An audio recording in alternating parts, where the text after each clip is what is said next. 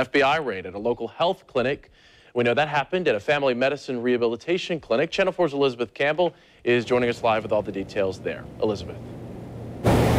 Well, Ethan, this is a medical building off 103rd Street, just west of Ricker Road and 295. And there are several businesses or several different medical practices in this building. But the door that I confirmed that an FBI agent was walking in and out of is the one you're looking at now. And on the door, it says pharmacy. It also says sleep center. And it also says it is a family medicine and rehab facility. And the doctor listed with that family medicine and rehab center is Dr. Syed Hussein, an MD, at this rehab center and family medicine center, which is affiliated with St. Vincent's Medical Center Riverside. But as for what exactly the FBI is looking into and exactly which doctor or practice, because there was also a lab center here, we have yet to confirm that information. The FBI does tell us that they have been here. We have seen a few agents going in and out. I did confirm with one woman here that she is with the FBI, but we are waiting to learn exactly why they are here. And as soon as we learn information, we will pass it along to you.